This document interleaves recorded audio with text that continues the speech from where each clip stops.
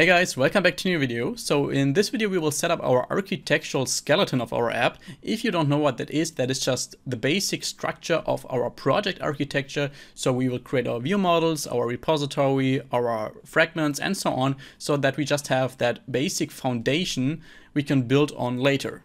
So the first thing I want to do here is I actually want to set up our logging library Timber, because as you can see we currently use that standard log, which we don't want here. I want to use that logging library since it makes our life a little bit easier because we don't need tags all the time. So let's actually go inside of our base application class for that, because we only need to set that up once during the application's lifetime. And we want to do that in the onCreate function of our application class. So just when our application is created, when our app launched.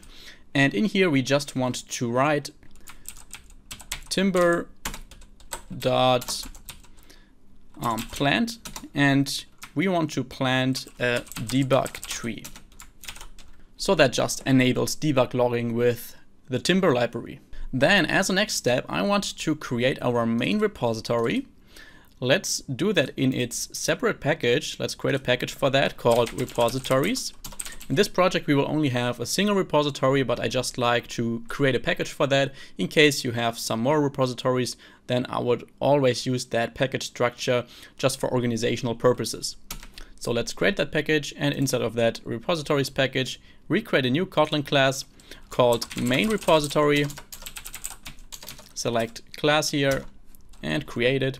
And the job of our main repository now is to provide the functions of our database, so the functions we provided in our DAO object for our view models later on. So we will need the DAO object inside of our main repository, and we will get that by simply injecting it with Dagger Hilt, because in the last video we set up our app module class here, and you can see we have that function that provides that run DAO.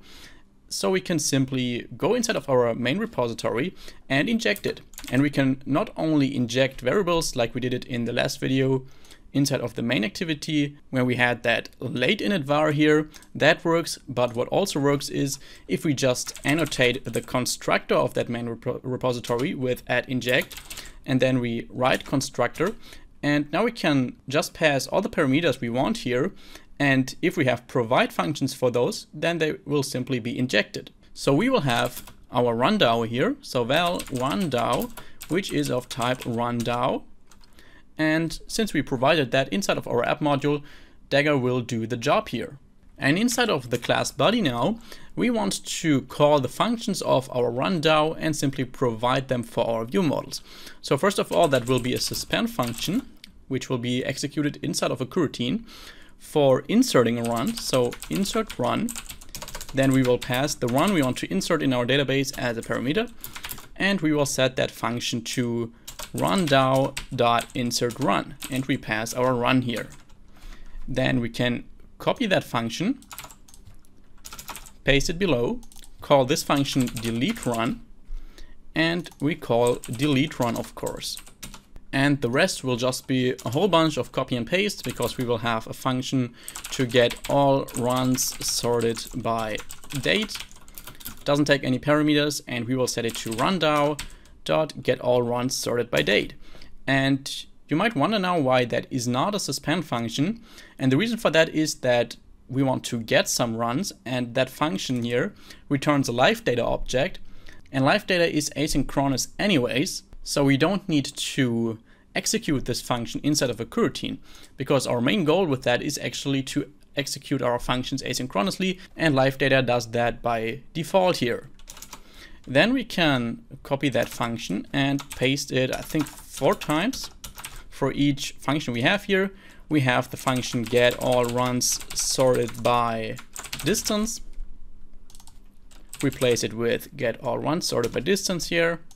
We have a function to get all runs sorted by time in millis.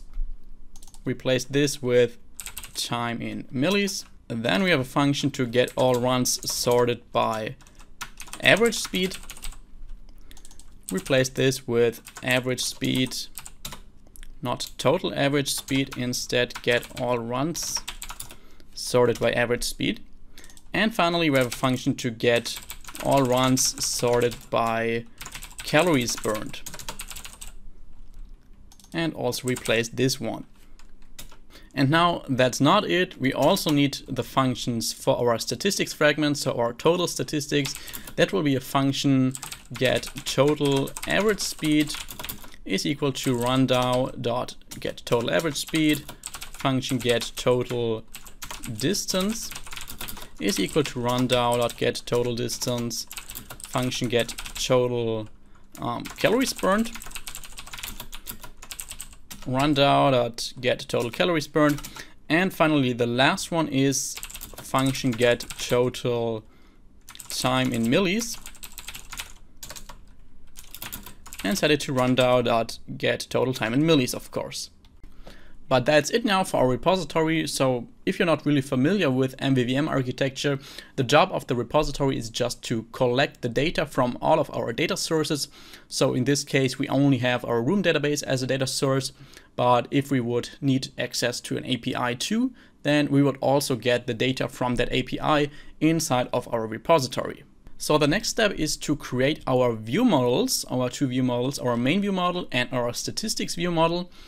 I will create a new package for that, which I will call UI. And I will drag our main activity inside of that UI package. Click on refactor.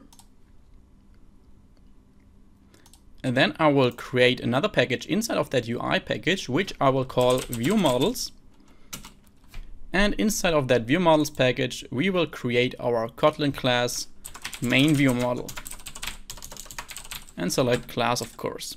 And the job of our MainViewModel is now to collect the data from our repository and provide it for all those fragments that will need this MainViewModel. And that means we need an instance of our main repository inside of our MainViewModel here. So we need to pass that instance to the constructor. And normally we would write at inject here, constructor, and simply have that main repository here. And of course, let that class inherit from ViewModel. But usually we cannot create an instance of a ViewModel that easily. And also Dagger can't do this that easily, because when we want to pass parameters to a ViewModel, then you probably know we need to create a ViewModel factory for that. And in the old Dagger, that was super complicated to inject stuff into ViewModels that needed a huge workaround. But thanks to Dagger Hilt, that is now actually much easier, because Dagger Hilt will manage all that ViewModel factory stuff and that injection stuff behind the scenes for us. And the only thing we need to do here is not to use @inject. Instead, we want to use @ViewModelInject. And that is now everything we need to do to inject stuff into ViewModels. That is very easy, but maybe you have noticed that we inject our main repository here inside of our main ViewModel. But if we take a look in our app module, we don't have a function that provides our main repository, but I will tell you that will still work. And the reason for that is, if we take a look in our main repository, you can see that requires an instance of our runDAO object. And since we know, or Dagger knows, how to create that runDAO object, you can see we have a provide function for that. It automatically also knows how to create our main repository, because the only parameter that main repository needs is that runDAO. So we don't explicitly need to define a provides function for our main repository. Instead, we can just leave it like that and simply inject our main repository as it is, and everything will work fine. So let's actually do the same for our statistics view model, because as you probably know, we will have two view models in this app. And for that, we can simply use our main view model, press Ctrl+C and Ctrl+V to duplicate it and name it statistics view model. Press OK, and everything is actually fine. Our two view models will both use the same repository, so we can just leave this class as it is for now. And then as a last part of this tutorial, we will create all of our fragments and inject our view models in those. So let's create another package for that in our UI package, call it Fragments. And inside of this Fragments package, we will create a new Kotlin class. First for the run fragment, select class here, of course, which will inherit from fragment. And we can simply pass the layout ID inside of the constructor of fragment here. So r.layout. Need to import R here, r.layout.fragment run here. Then we can copy that run fragment class and paste it again for the statistics fragment. And we replace the layout ID with fragment statistics. Then we can paste it again for our settings fragment. Fragment settings here. We will have a tracking fragment, of course, which is probably our most important fragment in this app. Replace the layout ID with fragment tracking. And finally, our last fragment, which is our setup fragment. And replace it with fragment setup. And actually, we will only need our view models inside of our run fragment, our statistics fragment, and our tracking fragment, because inside of the settings fragment and setup fragment, we won't have any data that we need to save for a screen rotation, for example. So we don't need a view model there, because the settings data won't be saved to our database. Instead, we will use shared preferences later on. Anyways, let's actually go back to our run fragment and inject our view model here. And we have to do that differently, so we cannot simply write add inject here to get our view model from Dagger. Instead, what we need to do is we need to write private val view model. We need to specify the type of that, which is main view model in this case. And now to get that view model from Dagger, we simply write by ViewModels. And we need to import that. So because Dagger manages all those view model factories for us behind the scenes, we can simply write by ViewModels, and Dagger will select the correct view model for us and assign it to this view model variable here. Then we can actually copy that line, go inside of our statistics fragment, paste that line, and replace main view model with statistics view model. Because instead of the statistics fragment, we of course want to have that statistics view model. And we also want to open our tracking fragment. Here we will need the main view model again, so that line is actually fine like that. And what I almost forgot is that whenever we need to inject stuff using Dagger Hilt inside of our Android components, so in this case a fragment, we need to annotate that fragment with add Android entry point, just as I showed you in the last video. So let's do that for our statistics fragment too. Add Android entry point, and for our run fragment. That is everything we need to set up to be able to inject our view model inside of our fragments. So let's actually run our app and see if it doesn't crash, because that would mean that our injection works perfectly fine. And as you can see, it does. And I know all this foundational stuff is very boring in the beginning, but it is really necessary. And as I said, in the next video, we will go on with the navigation. We will set up the whole navigation in that video. And after that, we can finally start with our location tracking.